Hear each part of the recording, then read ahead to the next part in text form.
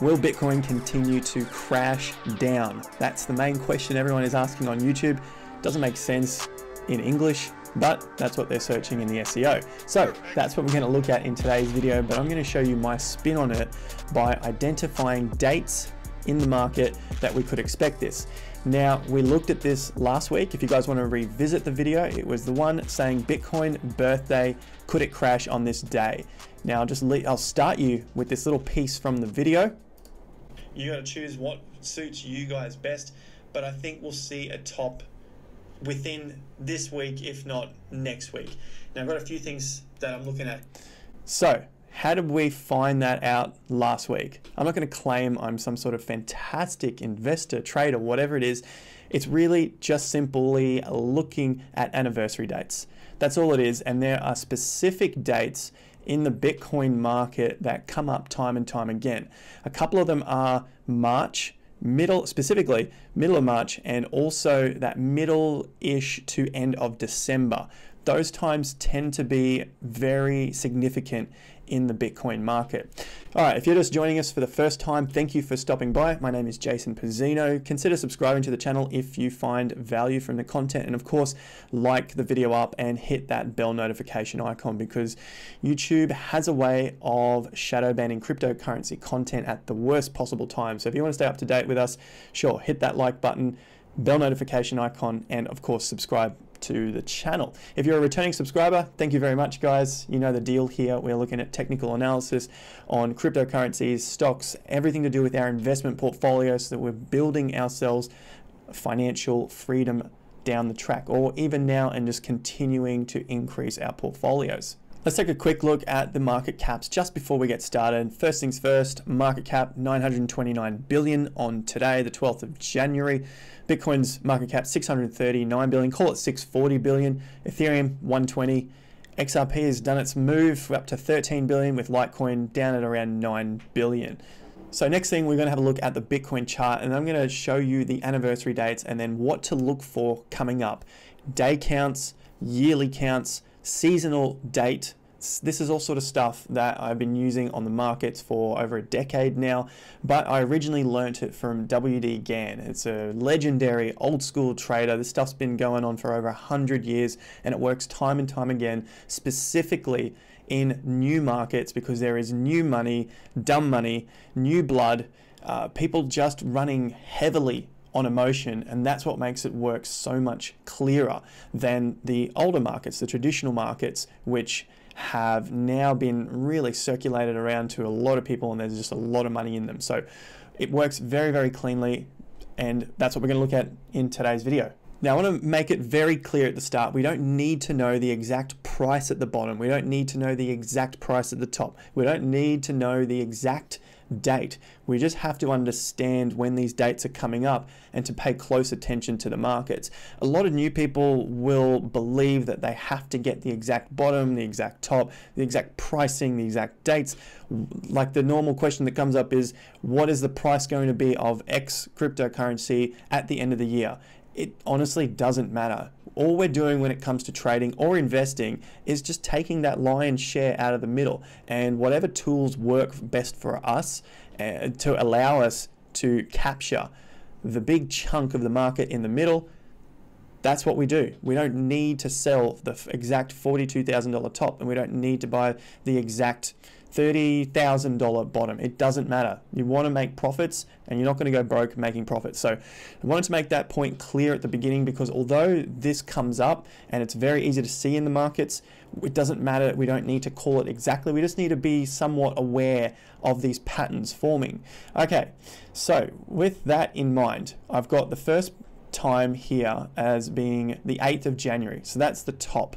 The video, like I showed you, was put out on the 4th of January, and obviously I recorded it that day or the day before.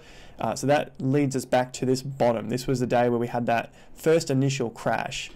So I was looking at a top being in the next week or so. I looked at the birth dates on Bitcoin, and then I did the rest of my analysis to go back and see if we had turns on in the market on or around those dates in years gone by. This is going to be a lot easier for Bitcoin than any other cryptocurrency market because Bitcoin has the most data, and with that data it can then show us a forecast moving forward.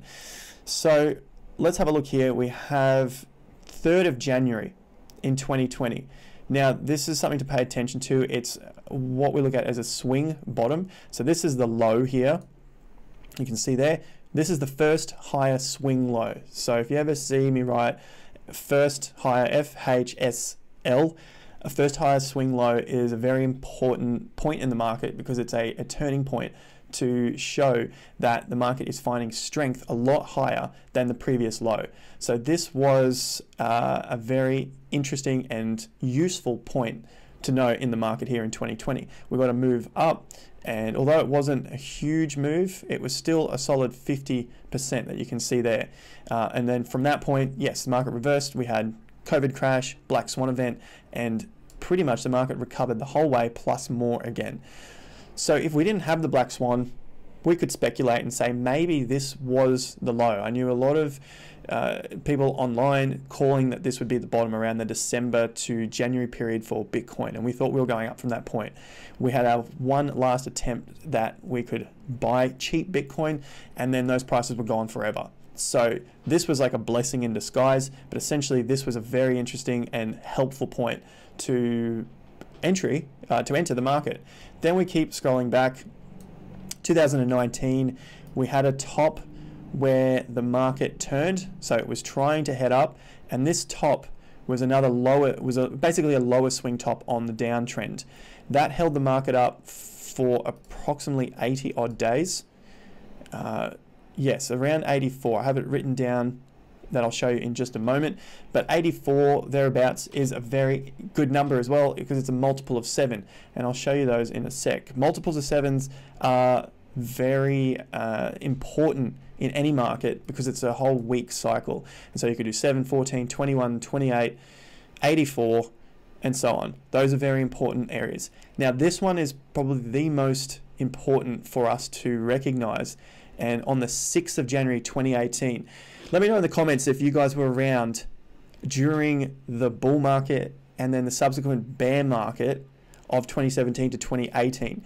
This top, I remember specifically it coming in. And I'm making a very important point about understanding and remembering the emotions of those days, because only then will you realize the significance of dates. And from this point, that was the last time Bitcoin was at 17,000. Next day, it reversed, and the bear market really kicked into gear. This was the hope. This was the bull trap, and the bull trap culminated on that point in early January.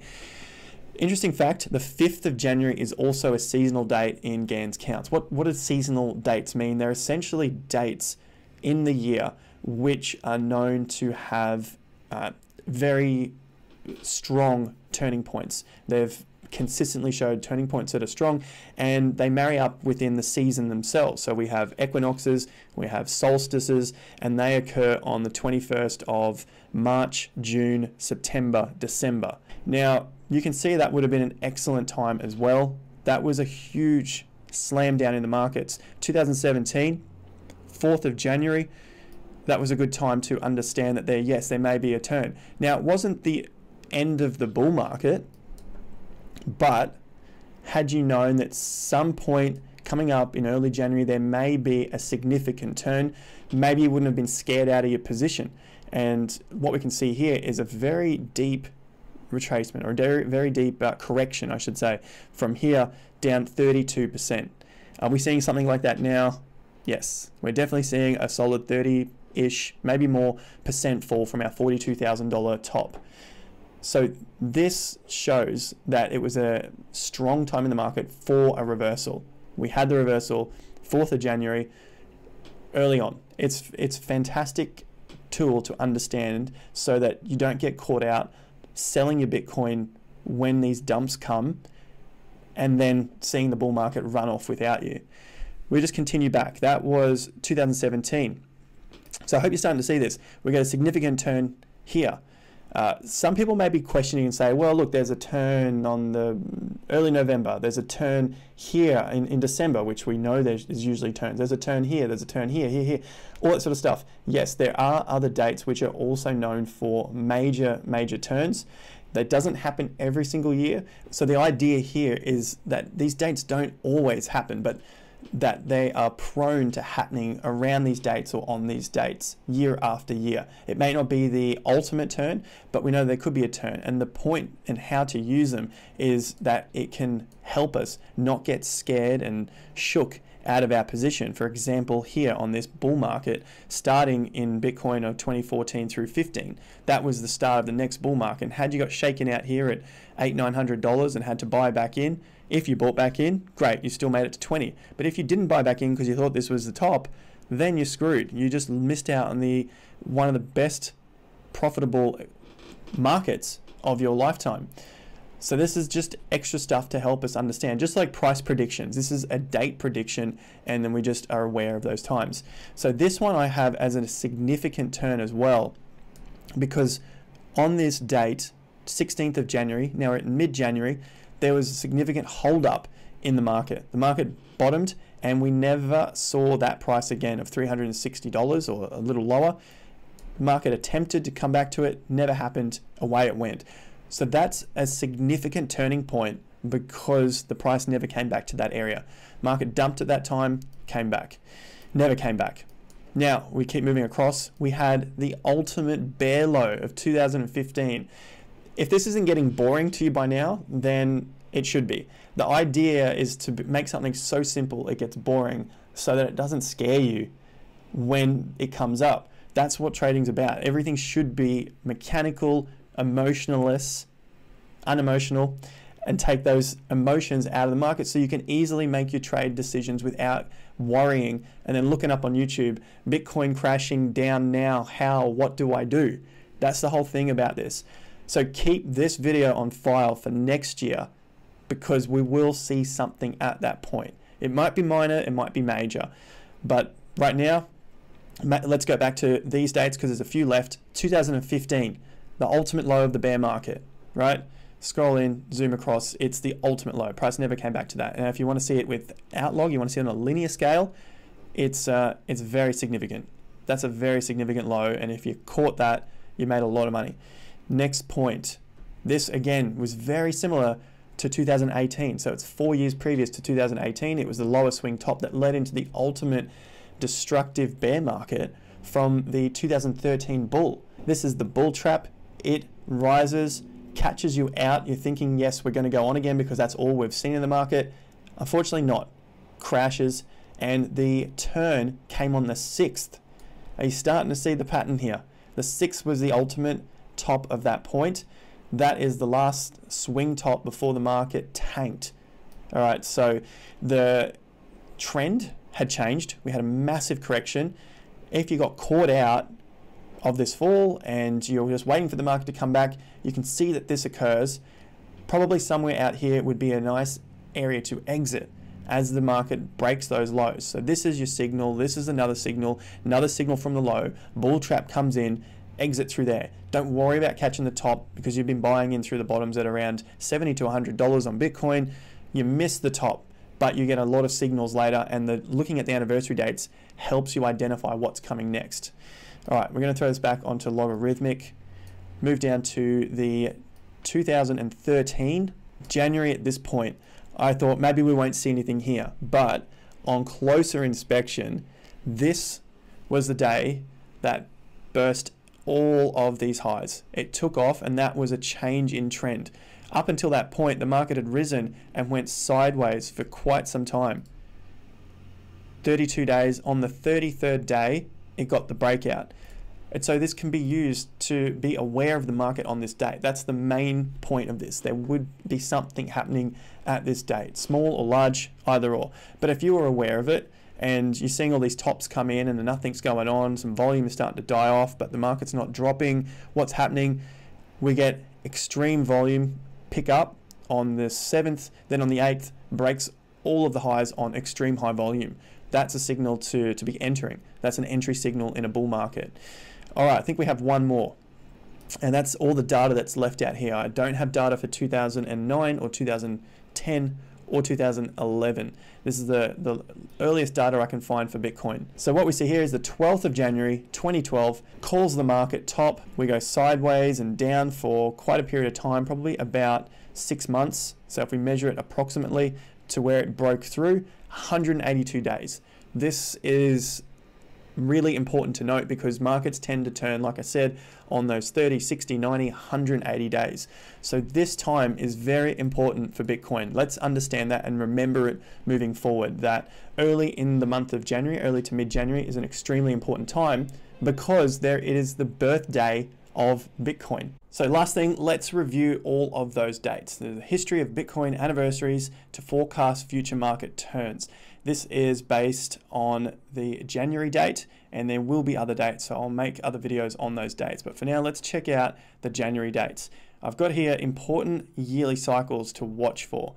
1, 2, 3, 4, 5, 7, 8, 10, 12, 20, 30, 40, 50, 60, 80, 90, and then it goes on from there. Obviously, we don't have any of these for Bitcoin just yet, but we do have a lot of these at the moment. And you could almost say, well, that's every single year, but they're going to have different significance as the years go on and for different years, of course. So for like this year, 2021, 1 year ago was 2020, or say 5 years ago was 2016. And obviously for 2022, let's see what happened 5 years ago, and that would be 2017. Important day counts, multiples of 7, plus a lot of these numbers that are found in the circle. So these are the degrees: 30, 60, 84 with multiple of 7, 90, 120, 180 is important because that's 6 months.